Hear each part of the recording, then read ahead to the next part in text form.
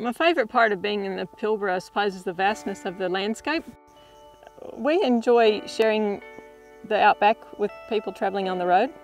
There's something about being on an island which just gives you that real feeling of solitude and serenity and peacefulness. What I love about Karijini is that it's such a quiet place. It's a great place to reflect. When we bring people through the national park, I guess have a dramatic reaction. It's just a big surprise that in such a harsh land, in such tough country, there can be this paradise of an oasis and beauty. In the Pilbara, a lot of areas that are good for photographing, and especially our gorges.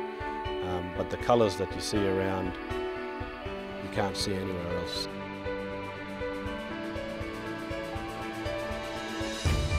My name is Marnie. My name is Robin. I'm Pete West. My name is Clinton, and this is My Epic Pilbara.